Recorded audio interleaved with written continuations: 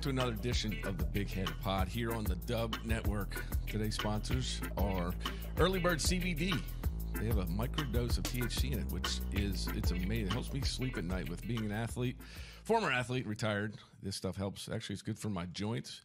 And like I said, the sleeping part of it is the best. So I'd recommend this. Go to earlybirdcbd.com and enter the code BIGHEADPOD. Get 20% off your first order. And most deliveries or any orders before 3 p.m. are sent out that day. So try it out. Texas-based company.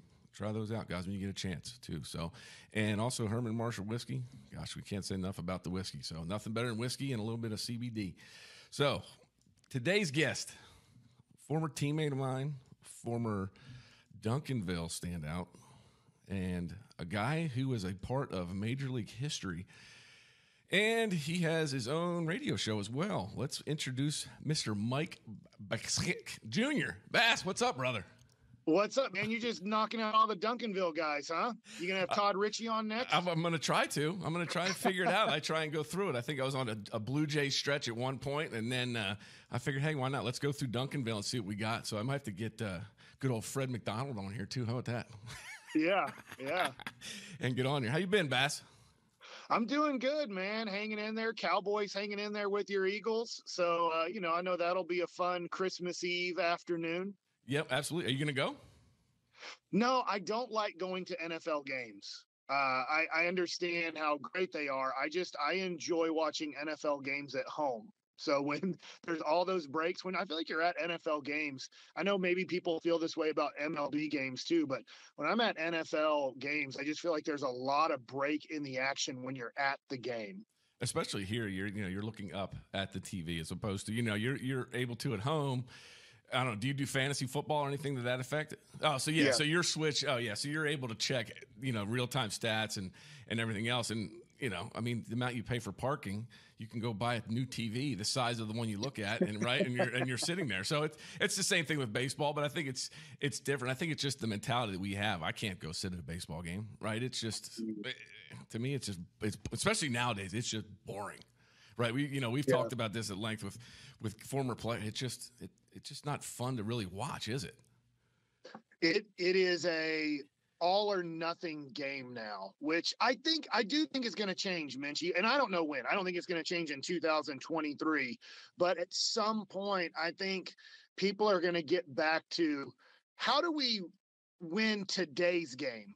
Not, hey, I think if we do this over 162 games, it will lead to this many wins, because I don't think it is leading to that many wins. And then analytics are never wrong, because all you do is say, well, this analytic, you have to either give it more time or we're just going to adjust the analytic. It almost sounds like it's Nostradamus. I'm predicting because the analytics say this is what's going to happen, right? And I'm not a numbers guy, because it takes out the human element, right, Mike? As far as the feeling of what, like a pitcher. Okay, so when you pitched in the big leagues, you were what, 88 to 90? Was that about right? Yeah. I was somewhere. A bad fastball was 84, a good fastball was 89. So I was in that range. So I wonder what the analytics say about that as far as a starting pitcher nowadays. Is that even right? Because we were always taught you to throw above the hitting speed or you throw below it, right? And that was about 92 was when we were playing. So, yeah. And I know these guns are juiced as well. Guys aren't throwing 107 miles an hour, right? They're just not that, right? They say that you can add 3, even like Driveline and all the new people who are putting in all the technology would even tell you, if you take a game in 2005, let's say, you can look at whatever was on the television screen is what they're throwing and just add 3 miles to it. And that's what they get from the guns now. So if I threw a pitch 88 on today's television, it would say it's 91, just because the guns are picking the ball better up right out of the hand than, let's just say, 10 or 15 feet out of the hand, which the closer you get the ball out of the hand, the harder the ball is going to be. It used to be a drop 6 or 7, I believe, from our gun. That meant if you threw 90 miles an hour, by the time it got into the hitting zone or the catcher caught it, it had dropped 6 to 7 miles an hour. Now they drop 3 to 4 miles an hour from the time I'm sorry, it dropped less then. Yep. Sorry, Okay. if I explained it a little bit opposite, so screwed up there. But now, they get way more of a drop range. So if you're throwing 90, by the time it hits the catcher, it's 84. When I threw, if I was throwing 90, the drop would be only 87. Yeah, so it's and that's what they're not taking into consideration, the 60 feet that it has to lose velocity, right, with drag and everything else. So I mean, right, but everything's numbers driven now. That's all it is, right? The stat cat, the angle, that ball would have gone 485 feet, right? We go to Fenway, the seat out in right field where Ted Williams hit that ball. I mean, you look out there. I mean, I don't think it hit a golf ball that far. No, you played in Washington because unfortunately I know you did. And RFK, the old RFK.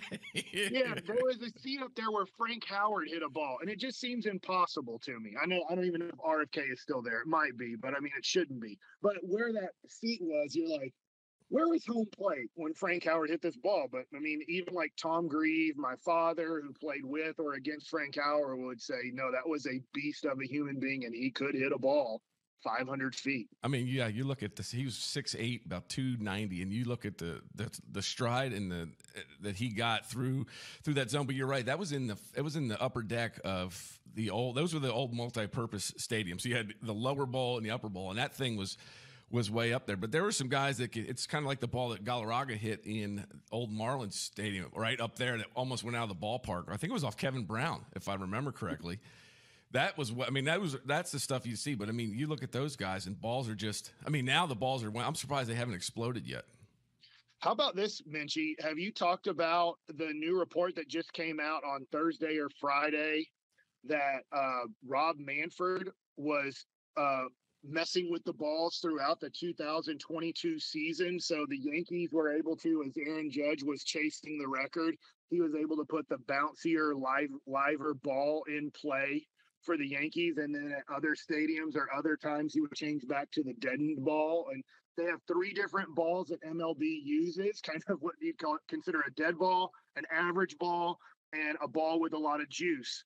And because Rob Manfred and MLB bought Rawlings and they now make the baseballs, they can choose which baseball they want to use in which game and the playoffs and stuff like that. And the players don't know going into a game if they're using a deader baseball, an average baseball, or a lively baseball. Yeah, I did talk to some of the umpires here, and they're the umpiring crew like Hoggy and those guys, they're not allowed to touch the baseballs anymore. Major League Baseball does apparently all the rubbing up, so they don't even know what they're getting. And You're right though. I mean, in Japan, they had 2 different kinds of baseball. They had 2. So like you said, here we used to have, I think back in early mid-2000, we had those bud balls, the green ones that were kind of like the restricted flight ones. And then other than that, you had the regular baseball. So I just can't believe that the amount of money they're making, they're trying to change the game even more and more to that. I mean, I did see that, and I wonder what the union's thinking about all this, because of, are you helping out? You're helping out pitchers at one point, and then you're helping out hitters at another. So, what are you telling the fans here? We're cheating, but you guys aren't cheating, but we're cheating. So what do we do? What are we doing here? It's an unknown. It's the thing that they're able to, and cheating's a tough word, but they're able to change the game without really the fans knowing that they're changing the game. Because can you imagine if we went out to Globe Life for the Ranger game and the outfield was an accordion and the outfield fence? Yep. And if you had a really good home run hitting team, you're like, well, we're going to push the accordion out and we're going to bring the fences in 10 feet because we want to hit homers tonight. And if you had a certain game plan where you're like, we're not going to hit home runs, we're facing Framber Valdez for Houston, we're not going to hit homers, we're probably not going to drive the ball. So we're going to make the fences really far today. So we limit Houston Astros home runs because we have a guy on the mound who can't give up home runs. So we're going to push the fence 10 feet back. So you can mess with the fence by 20 feet. And when you mess with the ball, you're messing with kind of 20 feet of where the ball is going to go in distance. Yeah. And these guys are stronger as well. So why wouldn't, so it's almost as if they're bigger guys, but let's use the mushier balls, kind of like an Incredible, right? You hit it and it has that flat spot on it. And Yeah. I'm wondering what the compression is on these baseballs as far as if they have the numbers exactly of what it was. But think about it. Okay, so I was talking about it earlier with Mike setting history. So when you face Bonds back in, what was it, 03? 07. 07. Okay, 07. The baseball that you had, knowing, or no, you didn't know, but these baseballs are wound to live. I know they change them. So when there's records being broken, they're stamped or whatnot. So who's to say that those weren't being tampered with as well, right? To say they were wound tighter because this record's being chased, or maybe because of, they thought that Barry was taking steroids. Maybe they put a deader ball out there for you to throw. So, is it, we don't know now all of a sudden, right? It's going to make you think though, to back when we were playing, did they do the same thing then? Because we know we did have those bud balls. Remember, they were green on the outside. I don't think so. And here's why. Rawlings controlled Rawlings. Big Baseball now owns Rawlings. So I think it would have been tougher for, let's say, Bud Selig, who was the commissioner at the time, to change the manufacturing of the balls throughout the season because he didn't own Rawlings. Major League Baseball just used Rawlings as the baseball that they were going to use. So I would find it difficult to do that. That being said, you are correct, Menchie. They did have, like when I faced Barry Bonds on the night that he broke the record, there was a separate bucket of balls that were marked. So when Barry Bonds came up, and I forget who the home plate umpire was, but he would have to take the 5 balls out of his pockets that he had and replace them with 5 baseballs that were specially marked. So if Barry Bonds did hit a home run, they would know, whoever caught the ball, that it would have a special mark on it to know that that is the real ball. Yeah. So going to that situation, Bass, what are you thinking of that night when you face Barry that night? You're in San Francisco, and he's coming up. What's your first thought going into that inning? I don't remember. I just remember watching the highlight. I don't remember. Did you start the inning, or was it one of those where you came in to face him, or what was it? I don't remember who everybody was. I think I might have gotten out Ray Durham first. I think there was one. I got the first guy out in the inning. It was the 5th inning. I'd faced him earlier in the game, and he'd hit a single and double off of me. So I wasn't fooling him much that day. And he had a tough game the game before. We had a kid named John Lannon, who was a rookie that year, left-handed pitcher, who had a really nice game the day before. And I think Barry might have gone 0 for 3 off of him because I was keeping the chart back in the old days where the starting pitcher would keep the chart, which honestly really helped me to figure out what guys are doing in certain situations where now I've asked the pitcher pitching the next day does not keep any chart or anything. He just watches the game. And I got to a 3-2 count there, and I threw a breaking ball on a 3-2 count, and he fouled it down the first baseline. And it was really close to being fair. And the scouting report at the time with Barry was, even though he's older and you look at his stats overall and you say, well, he wasn't as good, he still had, I believe his last year, Menchie, a 480 on base percentage. And that was his last year ever in baseball. His on base was 480. And so I threw a fastball away and it didn't get away. It ran back to the middle. As a lefty, unfortunately, if you turn it over a little bit too much, it'll start coming back to home plate too much. And I didn't really reach out great with my middle finger. I got that one finger and turned the ball over a little bit, and it came back to the middle of the plate, and he crushed it. But it was a special time because on the Nationals, we weren't a very good team. And all the teams that I played on besides my rookie year, the Cleveland Indians in 01, that was one of the few moments that felt like a real big game, like a playoff game, sold out. So the atmosphere was very different from a regular season game. Yeah. And as soon as you let go of that pitch, you just knew. I know we see it on video. It comes, you're right. It just starts in the middle and then just ends up. And, Barry had a really short stroke too. And it was one of those where, right, I think what were your thoughts as soon as that came out of your hand? A lot of guys, as soon as they throw it, they just put their head down because they know it's either going to end up probably in somebody's trophy case. Yeah, I don't put my head down because I'm afraid they're going to hit it 110 back at my face. But you see the ball and you're like, oh, crap. It's amazing in that less than a second time that you can see that this is not going to be what you wanted to do. And so, yeah, when I released the ball and saw that it wasn't going to get to the low and away zone that I wanted to get it to, because if you throw a ball, he's just going to take it. Yep. And the thing is our pitching coach, Randy St. Clair, was like, hey, you can challenge him and go after him as long as the game's not on the line or runners are in scoring position. And there was 1 out, nobody on, 3-2 count. I wasn't trying to throw it down the middle, but, that's the thing about major league pitchers for the most part. I won't say nowadays, but when major league pitchers miss, they're usually just missing by like 6 to 8 inches on a big miss. And right there, I'm trying to go corner and I miss more middle. Well, that's about 6 to 8 inches. So that was a pretty big miss there. If the ball's another, let's say 4 to 5 inches away and I only miss by a couple inches, he hits the ball off the end of the bat. He might still get a hit, but he doesn't get a home run. Yeah. Was Snide catching that night? Oh yeah. What did Brian say to you after that? It's funny. I can't remember anything that he said. He was a great catcher and a good guy and called good games. I can remember Felipe Lopez coming to the mound as, the whole crowd's going nuts. And I think he's touched home plate and he's like, don't worry, we got you. And that made it, I believe, 5-4. I wasn't having that good of a game in the 5th inning. And then I remember Dimitri Young consoling me about 5 minutes after that. They told us, hey, you can get off the field. This is going to take a while. And just sitting in the dugout, and I felt horrible. And Dimitri Young, our kind of team leader and all-star, could kind of tell that I was like, oh, no. And he's like, you're all right. You're all right. It's going to be fine. It's just a hit. It's just a homer, And I went back out there and got the next 2 guys out. It was kind of like I wasn't really like locked in. I just went out there and pitched again and got the next 2 guys out. But it was a crazy moment. But then soon after that inning, I was taken out of the game.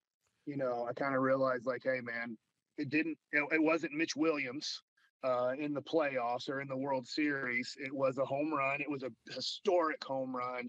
And, I kind of started getting over it in the clubhouse after I was taken out of the game. But it was at the moment, man, I felt horrible. It's just like you said, it's just one of those things, but you were able to gather yourself and come back and just go out and finish the inning, which is good. And that's all it is, right? It's you're going to do that. And I think Dave Stewart said it best. He said, pitchers don't get hitters out. Hitters get themselves out, right? You're trying to throw over 17-inch wide plate and trying to, be accurate with everything. And you talk about missing. And nowadays, we'll see guys, you've watched enough sports, Mike, to know that guys nowadays don't seem to want to pitch. They just seem to throw, right? It's hitters they don't hit. They just go up and swing the bat. There's no, you'll see guys set up outside off the plate and they're missing up and in at somebody's head. I mean, how do you miss by that much? What are you seeing as far, from playing and seeing this stuff and watching? What are you seeing from these guys? How are they able to miss by? I mean, that's like throwing a hand grenade. I'm just gonna hope it's going to be somewhere near the plate. That's what they're taught, and that's what they're encouraged to do. I do believe that pitchers could have great command in today's game, but to have great command, it's very tough to throw the ball absolutely as hard as you can every time and throw the ball where you want. I could have probably thrown the ball 2 to 3 miles an hour harder, and you face certain guys. I couldn't do this. But I remember John Smoltz at an old age in 2007. He's a starting pitcher again after starter, closer, and back to starter. And we get like second and third and 1 out or nobody out on him. And he's throwing the ball in the game like 92 to 94, maybe 95. And then he needs a strikeout like in the 3rd inning. And all of a sudden, first pitch, 97. Next pitch, 98. Then like a bastard breaking ball. And I was like, holy crap, this dude who's like around 40 years old just saw the moment and the situation and said, I'm going to leave it all out right here. And I'm going to get my strikeout that I need to get out of this situation. Well, nowadays, everybody's trying to throw that from pitch 1 because you're told, they're being taught this, we're never going to leave you out there to pitch tired. And pitching tired is a trait. And it's a great trait to have. Can you pitch when you don't have your best stuff? Can you pitch when your legs are starting to get a little bit tired? Can you get a guy out a 3rd time when he comes up to the plate? Have you shown him everything so many times that the 3rd time up, You have nothing left to show this guy. You've shown him. Well, yeah, the answer to that is now, yeah, I showed him everything the first at bat. I don't even know if guys come back. Let's say, Mookie Betts is leading off, great hitter today. I mean, if he gets 6 pitches in his first at bat, he probably can go back and tell him the 3 major pitches that the guy throws already. And that wasn't the case back then. It was like, try to save one of your pitches through the first 9 guys. So after I faced 9 guys, how many breaking balls have they seen? Maybe I've only thrown 3 breaking balls in my first 40 pitches. But my next 40 pitches, I might throw 15 breaking balls because now guys are like, I haven't seen it. I only had an average breaking ball at best. But if I didn't show it much, it worked better as the game went on, or vice versa.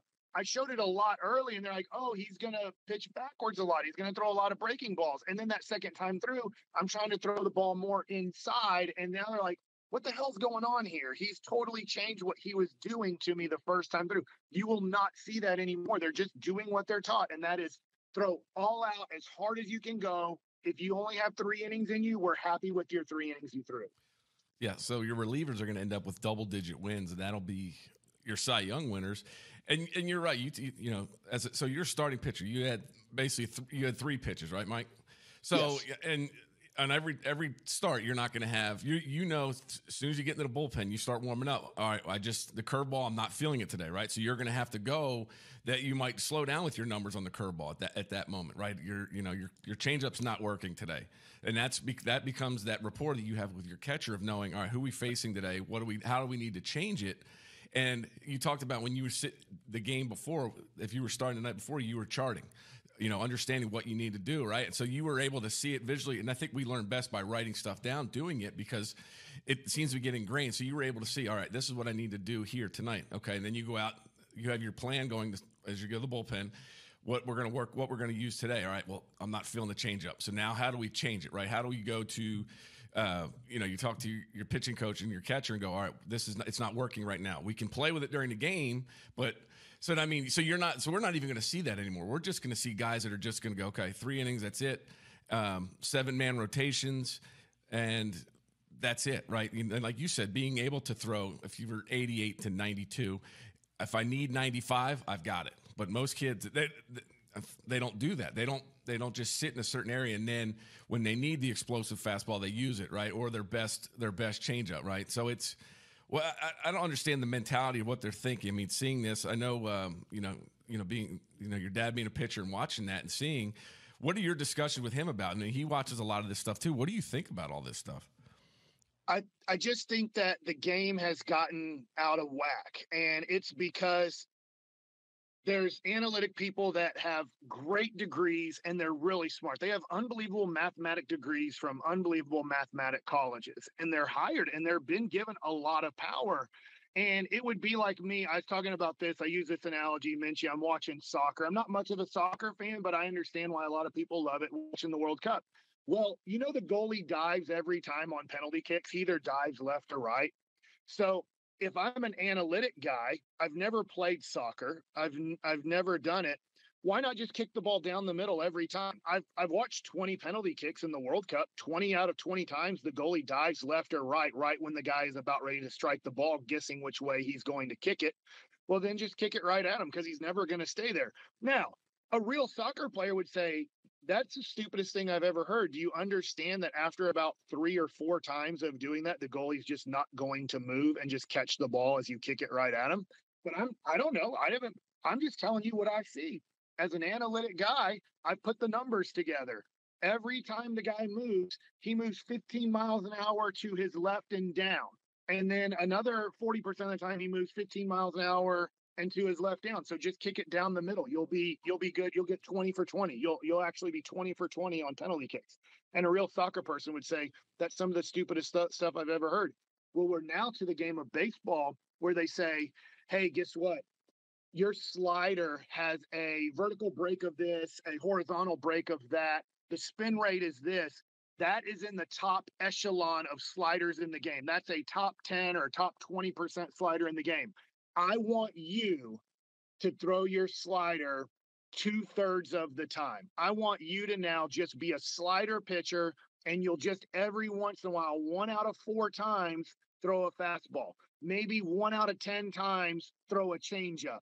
Well, does that make the slider effective? No, that doesn't make the slider effective, because if the hitter keeps seeing it over and over and over again, you can talk about this, Menchie. You start locking in on how that ball is going to break, the speed of that ball, what it looks like out of his hand. But how is an analytic guy supposed to understand all of that on what the computer, the brain computer, the hitter is starting to now recognize what the pitcher's doing? Yeah, it becomes a cat and mouse game of understanding, of knowing, right? It's getting a fastball in, right? I know I'm going to get it, but a guy like you didn't throw, super hard, but if you threw me a fastball in, my mind's telling me now he's probably going to go change up away with the movement, right? Because that's what it is. And then the same thing, it becomes that cat and mouse. And then you start to think, all right, now what's he going to, right? If I put a good swing on that, now is he thinking this or that? But the problem is these guys don't think about that. They just go, well, the percentage say he's going to go back to this. It takes out the thought process of knowing, what I can do, right? They want to talk about the feel of the game. They don't know what it feels like to be facing Barry Bonds chasing a record.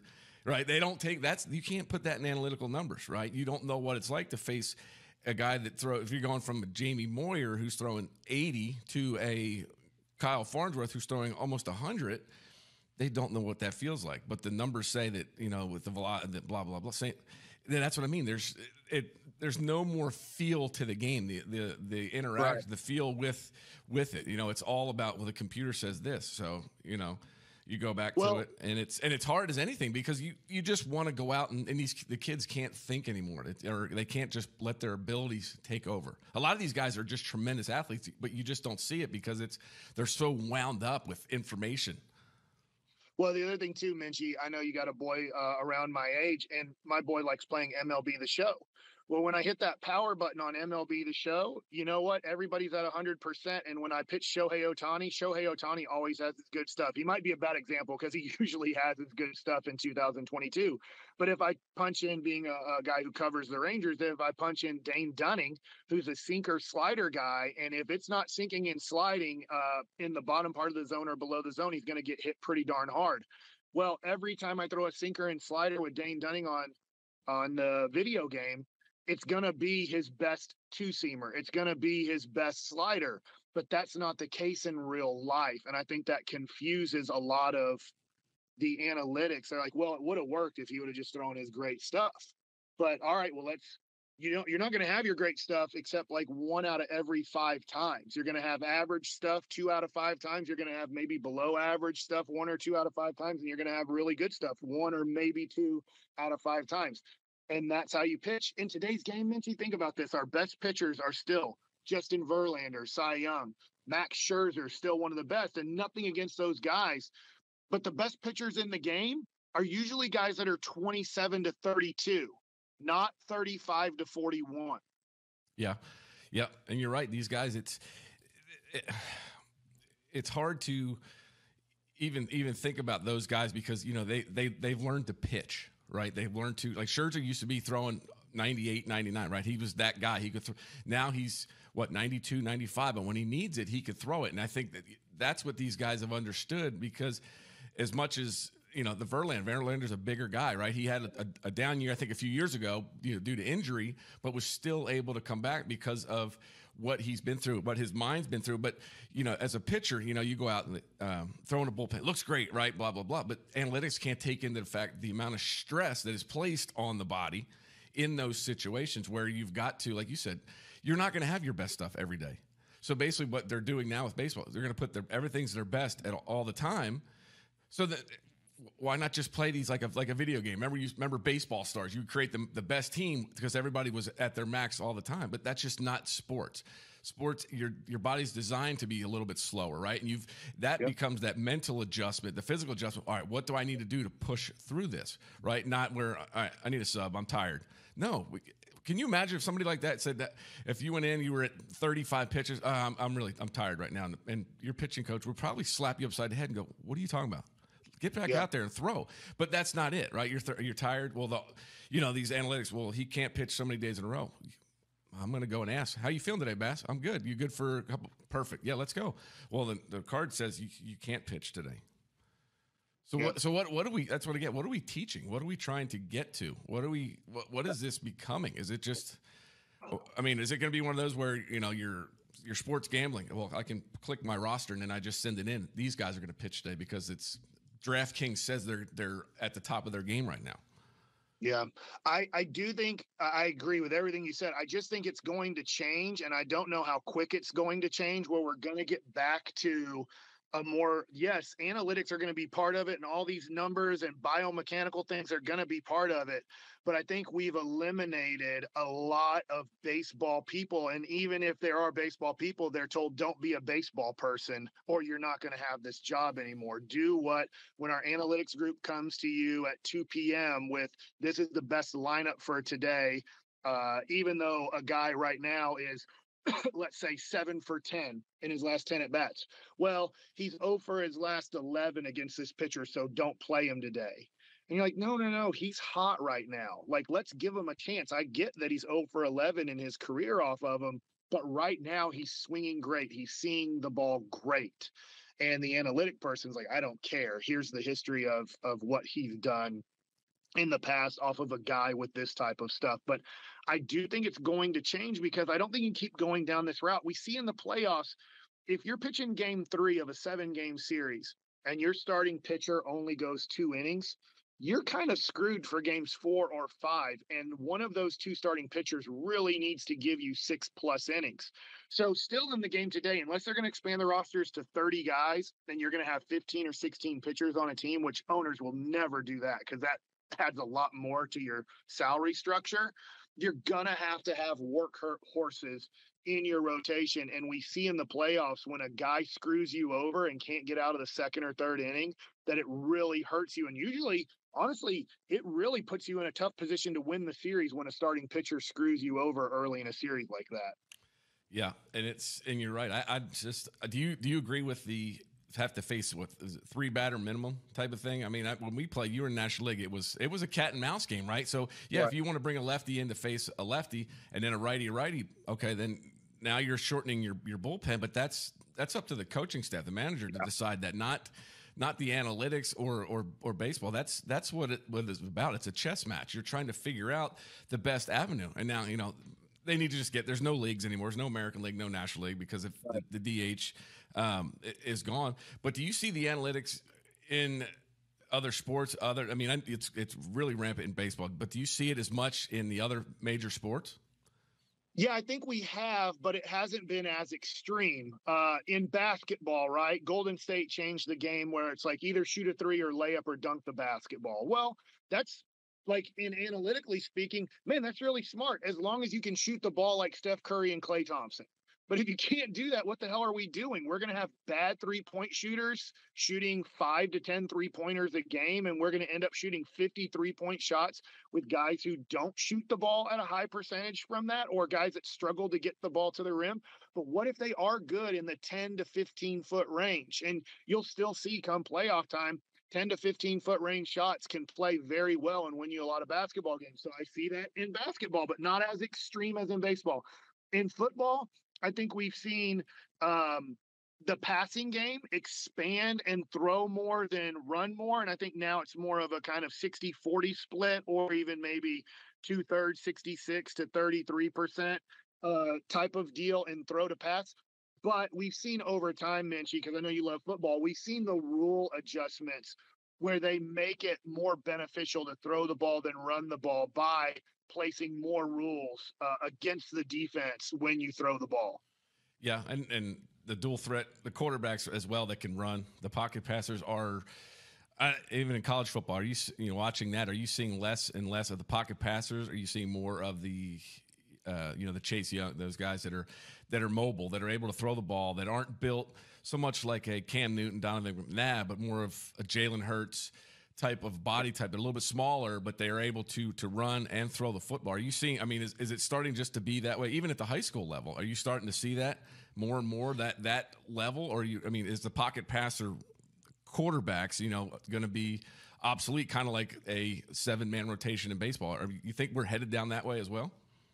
In a way, yes, but also when it comes playoff time, and I know you're a big Eagles fan, and Jalen Hurts has improved tremendously this whole year. I was not a Jalen Hurts fan at all coming in. I thought, like, yeah, he can win 10 games, but he can't pass the ball in a 2 to 3 minute stretch where you pretty much running the ball is going to be really tough, because if you stay in bounds, ask Dak Prescott about that in the playoffs last year, then the game ends, because it just takes too much time for a quarterback to run, stay in bounds with no timeouts, and then to keep that drive going.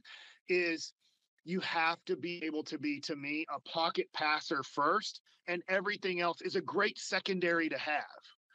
You want a running quarterback. You want a mobile quarterback. You want a guy like Patrick Mahomes who can make plays out of the pocket, or Aaron Rodgers in his prime making plays out of the pocket, whether it was running or passing. But I do think still the number one trait in a quarterback is to be able to pass the ball from the pocket. And that's where Jalen Hurts has improved tremendously. And I still think for a pitcher, the number one trait is still commanding your fastball.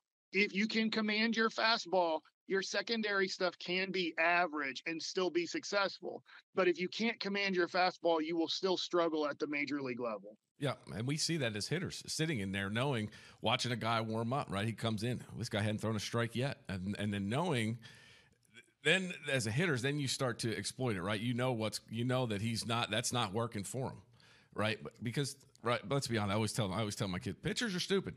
They will make a mistake. If they throw you their best pitch and you put your best swing on it, you hit it a mile foul, they're not going to throw it again, because they know that you just put their best pitch. You just put a great swing. They're not going to do it again. So, right. But I don't see that with hitters nowadays. I see way too many 3-1 cock shots guys are taking. They're taking 3-2 strike because they're guessing. They're guessing at what guys are going to throw. Well, they say in 3-2 count 85% of the time, and 32% humidity, he's throwing a curveball. So I'm looking for a curveball, and here comes a fastball down the middle, and these guys are just frozen. 40 strikeouts in a game, 70 strikeouts. What is going on though? That's what I'm saying. There's no thought process to this. It's almost as if they might as well go up there blind and just start swinging. I love what you're saying, because I get to work with Mark McLemore, who had 19 years in the major leagues as a guy who, obviously he was a starter, but considered a utility guy because he could play a whole bunch of different positions. And there's so many times where guys get into fastball counts and then they look breaking ball. Well, if he throws a good breaking ball, most hitters can't hit a good breaking ball. If I throw, and I didn't have a very good breaking ball major league standards. A lot of people are like, oh, I was like, no, in high school it struck everybody out. But major leagues is very different than like playing in all-star high school games. Is if I throw my good breaking ball, my breaking ball has good break to it, and it's in the bottom of the zone, or at the last second breaks just out of the bottom of the zone, you're probably going to hit under 200 on that pitch. So if you're looking breaking ball in a 2-0 or 3-1 count, and I throw a good one, you're still not going to hit 400 or better off of that. But if I throw a good fastball and you're looking fastball, let's say, because I throw two seamers pretty much away to a righty, that would be 75% of my fastballs. Well, if you're looking for that, you have a much better chance as a hitter. Hitters usually hit fastballs better than they hit breaking balls, especially if I throw a pretty good fastball or a pretty good breaking ball. Most hitters will hit a pretty good fastball better than they hit a pretty good breaking ball. Yeah, and I've noticed that too, even at the youth level, even into high school. These kids that throw hard, the high school, they can turn around. As soon as guys start throwing the off-speed stuff, 75 to 85, maybe top with a foul, they've got no chance, because they're geared one way. They're not able to make that adjustment at all. And that's the thing. It's just, and you're right though, but when you get to the major level, you know how to do all of that, the balance and everything else. But I've watched some games and I just go, what's going on? You're better off throwing guys that throw 75, because they don't have a chance. You throw that out there, and then going from there, then you throw another guy that throws harder, and then those guys just light them up, because that's all they see. But watching these guys, these gurus that teach, they don't teach how to hit an off-speed pitch. They just hit the fastball. And that's fine. That's great and all this stuff. But like you said, Mike, guys, you see that as a pitcher, right? Your catchers pick up on it. They know that this guy can just hit fastball. And that's what your advanced meetings are about, just fastballs. Okay, we'll show him one, but you're not going to show him one to hit, maybe in off the plate, right? And then it's just back to that two-seamer away, right? The poo away, here it is. And you get guys rolling over, swinging out of their shoes, missing balls by 3 feet. Well, I wonder this, Menchie, as you're talking about that, it popped in my head multiple things. Like Josh Young is going to be the third baseman for the Rangers. He's been hurt so much in the minor leagues. He doesn't have a lot of experience. And they're like, just learn it at the major leagues. That's very tough to do. Second, I wonder this, Menchie, is I've thought about this in college for the most part, like Kumar Rocker and Jack Leiter, the two last first round picks for the Rangers, second and third overall picks. They didn't call pitches at Vanderbilt. Most colleges call pitches for the pitcher slash catcher. And I'm wondering when we're going to get to that in the major leagues. I don't want to see it, but wouldn't that be the next thing, is that the analytic people are like, we are able to computer wise, that ball crosses home plate. And I know there's now a pitch clock on pitchers, but I wonder how quick the computer will say after that pitch, it will then go into the pitching coach's or manager's ear, probably pitching coach. And then just like we see in high school or college, he relays the sign to the catcher. And now the catcher and pitcher are never calling a game. It's just the computer calling a game. Yeah, with their clickers and the things in their hat where I can't hear it. You know, like the mic, the linebacker that's mic'd up that has the you know, they're trying to hear it.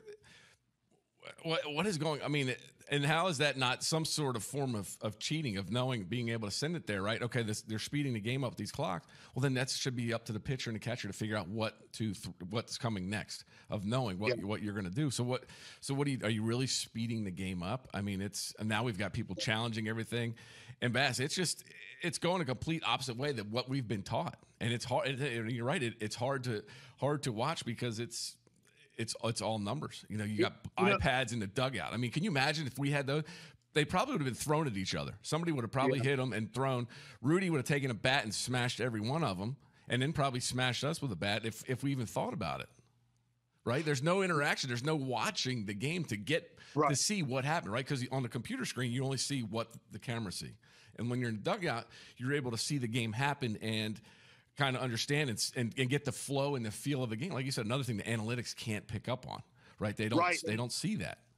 And there's human interaction where, you know, and this is why you try to, like, I played with Tom Glavine and he was great at this. You could never tell what he was thinking, whether he had a no-hitter through 5 innings or had given up 5 runs through 5 innings. You could never tell if he was discouraged or upset with the umpire or felt like he was tipping his pitches. He never gave any emotional reaction to anything. And now they're teaching the total opposite. Give all your emotions out. Well, you should work off of that as a pitcher. If you swing off of me and I throw a 2-seamer, and let's just say I noticed that you pulled off the ball a little bit, but after you pulled off the ball, if you are like mad at yourself and trying to work on your swing real quick before you get into the batter's box, I'm like, he doesn't believe he can hit this pitch. I'm throwing that pitch again. But if you swing and miss and you just kind of shrug your shoulders, give a little check swing and get back in, like, all right, let's go. I'm like, well, he didn't show me anything. I can just read his swing. I can't read his emotional state right now. And I think that it is a human thing. A human factor is, are you reading what the pitcher's body language is? Are you reading what the hitter's body language is? And that's one of those things that is really important to being a successful guy. And because Verlander and Scherzer and a lot of guys that pitched in the mid 2000s, like 2005, 2008, when they got brought up, Kershaw, they know all these things because they were taught by guys that pitched in the 90s and early 2000s about that stuff. Now, if you're on a team that doesn't have any veteran pitchers at all, and their oldest guy maybe pitched in 2012, was his first year to ever pitch in the major leagues, the knowledge isn't getting passed down. And so they don't know how to read body language. They don't know how to read swings, because really what they're doing is throwing as hard as they can whatever pitch they've decided to throw. Yeah. And yet, you know, it's an at-bat situation as a hitter, of knowing, like I said, if you see the same pitcher, of knowing, you know, I was going to come to this situation. We were talking about, you and I think we had two at-bats together. The first one, three, because I think you got a hit too. Yeah, the one went to left field, and then the next at bat, I knew you weren't going to throw it in, so I think the next one went to right field, because I was looking at knowing, like we talked about, knowing what pitchers would do. He's not going to throw it in, so we throw it away. But that's just, you're not going to see that. It's going to be a new pitcher. Wait, what happened to the starter? Where'd the guy go? Right? Are you going to have your closers starting just to, like, spring training games? That's what this is coming to, and it's just not. Like I said, it's just so hard to even watch because it just seems like there's no thought process to it. Guys aren't surgical anymore. Like when we played with a bat, they could hit the ball all over the place. I mean, you played with some great guys. I mean, a guy like Ryan Zimmer. Zim could swing. He could hit the ball wherever you wanted him to, right? You had guys that Think about when I came up, the first three batters in our lineup in Cleveland was Kenny Lofton, Omar Vizquel, Robbie Alomar. I mean, those guys were moving the ball around. Their job was to get on base for Jim Tomei and Juan Gonzalez to drive in. And then there's this beautiful word in baseball, which isn't really used anymore, sacrifice. Will you sacrifice yourself for the betterment of the team? And really, sacrifice has been taken out of the game. Yeah, it's become a me first game, right? 17 inning games with 5 hits. Because everybody's trying to do there. It's all about me so I can get more followers and this and that. And it's changed, Mike, for sure. And you know, you talk about it all the time on the radio and on the show with the guys about just how sports are in general, right? And it's got to be, it's frustrating. I know it is frustrating for fans, for us to sit here and watch, but we're just gonna have to wait and see. Yeah. You know what? I love what you're talking about here, Mench. I want your opinion on this and maybe your experience coming up with the Rangers is Trey Young, for example, plays for the Atlanta Hawks. If you're just a baseball fan and not a basketball fan, he's kind of in trouble a little bit with his organization right now because they've given him the max contract and they need him to be a leader. Well, he's like, I don't know how to do that. Nobody taught me how to do that. And the reason nobody taught him is you're not supposed to pick on young players. They call it bullying. So you're not supposed to teach young guys. So when you come up to the NBA or major leagues and you're 19 to 23 years old, somewhere in there or something, you're told, no, you can't pick on that guy. You're going to hurt his feelings. You're going to ruin his confidence. You can't kind of tease him. You can't do these things. Well, then when you want them to become the star of your team, the guy you're building your lineup around or the guy you're building your basketball team around, you need them to lead your team. And they're used to other guys leading the team back in the day for the Mavs, Dirk Nowitzki or whatever. And they're like, nobody taught me how to do this. So what are you telling me? And now all of a sudden the babying guys and not allowing veteran guys to somewhat pick. I know pick and bully is a bad term, but teach these guys. And sometimes through tough love, because you're not allowed to do that because general managers don't allow it to happen anymore. And they tell their coaches, do not allow that to happen to my baby boy. Then you get guys that become 23 or 25 years old, you're expecting leadership from, and they're like, well, I never saw anybody lead on the team before and nobody taught me how to do this. And then come to find out, well, they were told, don't teach this kid how to do it. So now that you want him to be a man, he's like, nobody taught me how to be a man. I basically go to the boy who cried wolf. You know, he's complained all the time. It hurt my feeling. Well, then finally somebody wants you to actually take control. Well, nobody taught. Yeah, they tried to, but you didn't want to hear it then. Now it's kind of like maybe he's matured to the point of, oh, I need to hear it. But it's you're right, as a parent, as a coach. So what do you do then? I don't know. That's a hard question because you have guys around you. Who was the guy that helped you? Who helped you when you came up to the major leagues? I was fortunate enough to have a lot of guys that were seasoned. I mean, the name Kenny Rogers, Alex Rodriguez, Palmeiro, Pudge, Juan, Ishmael Valdez, Herbert Perry, Oral Hershiser, guys that had stripes on that were there. And then as I got older and played, I had Brian Jordans, Eric Youngs. There were guys there that were going to grab somebody by the back of the neck, and if they didn't like it, we're going to get in their face, right? Remember the days when you go out back, let's punch each other in the face. Are we good? We're good. Let's go. Now you can't. Now you said you hurt somebody's feelings. I'm going to call, and it goes back to this UIL rule, right? The NIL stuff, right? All this marketing stuff where you're paying high school athletes to do that because, well, I'm just not going to play. You've got guys not playing in bowl games because they're afraid of getting. You played eight other games during the year. It's one more game. What do you, right? So what are you doing? What are you telling people? Yeah. That's what I'm saying. It's about me. What do I need to do? The small thing, Menchie, of something like this. What would happen to us? I came up, my first year in the major leagues was 2001. Here's what would happen to me. This is just a little thing that people would say, well, it's not really that big of a deal. Stretch is at 3 p.m. and I'm a rookie or a guy who really has very little time in the major leagues.